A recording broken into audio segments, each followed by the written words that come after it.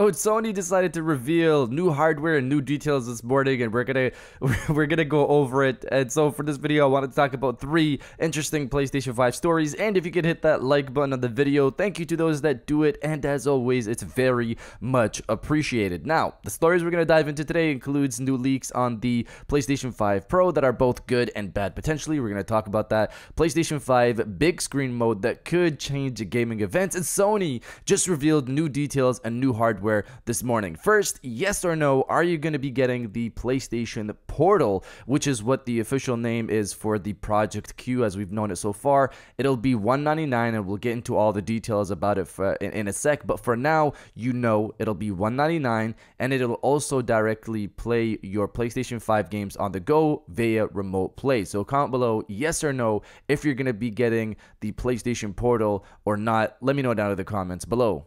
Now, diving into the first story of the video, Sony reveals new hardware out of nowhere. New hardware and information. So this part of the video is going to be unscripted, so bear with me if I make mistakes. So Sony this morning just decided to drop the information on Project Q and their new wireless earbuds, along with revealing a new headset as well. Now, we knew that Sony was going to do this for the Project Q and the earbuds, not necessarily announce a new headset, but the earbuds and Project Q, we're probably going to get a blog post reveal with their information. I honestly thought they would give us a release date and when pre-orders will go live, but we're still waiting on that. But these products are all still coming later this year. So I've summarized this information here on X. Let's just go over it. So PlayStation Portal Remote Player, that's the name for Project Q, the official name. And I had one of my followers on Twitter tell me the abbreviated name for it is PSP. So this is the new PSP essentially, and I wonder if Sony will point that out at any point in the future. But the information that we have, it's $199. It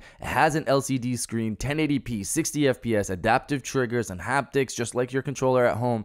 3.5mm jack, remote play only. They emphasize that it's a remote play device, not meant for cloud streaming, and will connect remotely to your PlayStation 5. There are hands-on videos out there right now that you can go check out that reveals this thing boots directly into your PlayStation 5. So it doesn't have its own OS. It boots directly into your PlayStation 5. So I expect a much improved remote play feature here, much better than what you have on your phone, to make the entire device solely focused on this. And again, you can use remote play anywhere. You can use remote play anywhere. You have Wi-Fi, so if you're across the globe, you have a Wi-Fi connection, you can connect directly to your PlayStation 5 and start playing. Now, that's the PlayStation Portal. Beyond that, we have the PlayStation Pulse Elite wireless headsets. That's the new headset that they just revealed. It'll be $149. It'll have lossless audio, retractable boom mic, and AI enhanced noise rejection filtering of background noise. And they also gave us information on the PlayStation Pulse earbuds, Explore earbuds. So that's the name for the earbuds that were teased earlier this year. PlayStation Pulse Explore earbuds. So these will be $199.99, lossless audio, dual mics, AI enhanced noise rejection filtering for background noise, and they'll also support Bluetooth. So if you want to connect it over to your phone, that works as well, and it'll also come with a charging case as well. So you have that, just similar to any earbuds out there as well. So the lossless audio and noise cancellation are amazing for gaming headsets. You don't see that often, and Sony already makes amazing headsets and earbuds with their premium lines, their Sony brand lines. So hopefully we get some of that quality here with these two new headsets, and in terms of their noise cancellation and their lossless audio. And then after that, they revealed the PlayStation Link, which is their new technology that allows easy switching between devices. So switching from PlayStation Portal to your PlayStation 5, for example, using the earbuds or using the Elite headsets. So it allows also for delivering of low latency lossless audio. It's only on their new devices, so PlayStation Portal, Explore earbuds, and Elite headsets. These are the only ones that currently have PlayStation Link, but in the future, third-party brands could also incorporate PlayStation Link into their headsets as well. So this is to connect, but to connect to your PlayStation 5, you're going to have to be using the USB. The earbuds can also have Bluetooth, as I said earlier, so they can connect to your phone, for example. And the purpose of PlayStation Link is to provide the best audio and to allow you to switch between devices really quick. It sounds similar to what Apple had with their AirPods, and how you can switch between your iPad and iPhone and Mac really quick. So PlayStation Link really seems like that's what it is. So those are the new devices, the new products coming out later this year. I'm personally going to be getting the earbuds and the Project Q, not Project Q, the PlayStation Portal remote player. So the PlayStation Portal, I'm just going to keep a PlayStation Portal. So I'm going to be getting those two. I'm curious, what are you guys thinking of getting? Let me know down in the comments below.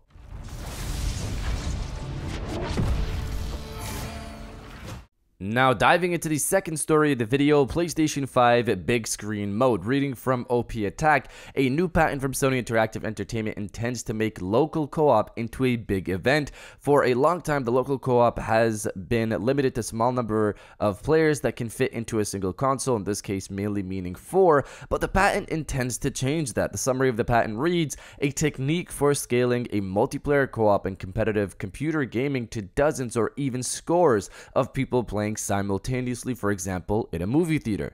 The gameplay occurs on the giant screen at the front of the theater. Each person has a controller to control one character or avatar in a gameplay space that is projected on the screen. In a theater with 100 people in the seats, for example, 100 respective avatars can appear on the screen, each controlled by a respective different player. A setup like this could make it easier to grab a large number of people for some kind of significant gaming event like a cooperative raid or a competitive multiplayer game, rather than creating a spider web of various consoles. We'll have to see how this patent turns out, but until then, hopefully the idea will bear fruit. So here it doesn't seem to state what the exact technology is that will, conceive this, but the concept is 100 players playing locally at the same time. This would be perfect also for something like a battle royale tournament as well, if they manage to find a way to allow 100 players to play locally without multiple consoles being linked to make that happen.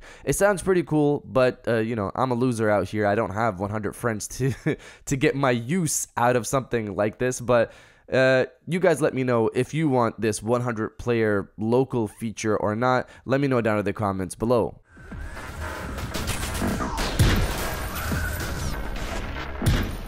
And now diving into the final story of the video, more PlayStation 5 Pro leaks that are both good and bad potentially. So without taking a long time to rehash everything, I have an infographic with the information on screen that we know, the information that we know so far for the PlayStation 5 Pro based off rumors and report from Red Gaming Tech and Tom Henderson. I'll have that on screen again if you want to pause and look at it just to get a quick refresher. But looking at today's information, it looks like some things have changed from what we have before potentially. So first up, the CPU. Before, Red Gaming Tech stated that he heard it was going to be a Zen 4 chip, but now he's hearing it's just Zen 2, same as the base PlayStation 5, but overclocked at 4 GHz, while the PlayStation 5 currently is clocked at 3.5 GHz. He does state that this information could be wrong, or that the Zen 4 information could be wrong in the final launch, since Sony were testing multiple models. So either one of these could be the case at the end. We'll know the correct one come this holiday when more developers get the console and those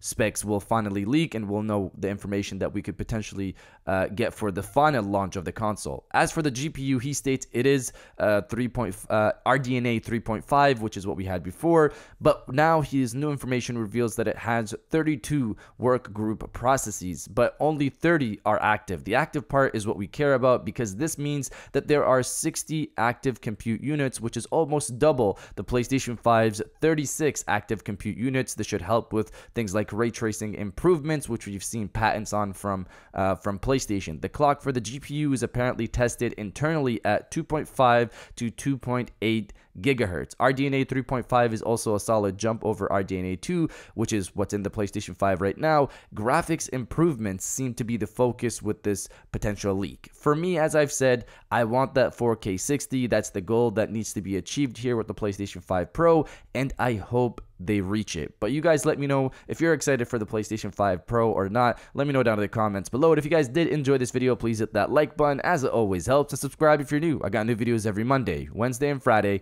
And now I'll check you guys out on the next one. And welcome back to the after show. This is the part of the video where we have a little fun. Down in the comments below if you're old, welcome back. If you're new, welcome. For today's thing, what I want you guys to do is to body, obliterate, destroy, and overall harass the comment section with Bring On the Show. We've been waiting for a new show. Honestly, at this point, I'll take a state of play. Just something new with new information from Sony. Hopefully some focus on first-party studios. If you want a showcase that could potentially happen this month or next month, or a state of play at least, destroy the comment section with Bring On the Show, and I'll definitely heart those comments like I always do, because I appreciate everybody who stays to the end of my videos. And now I'll check you guys out on the next one.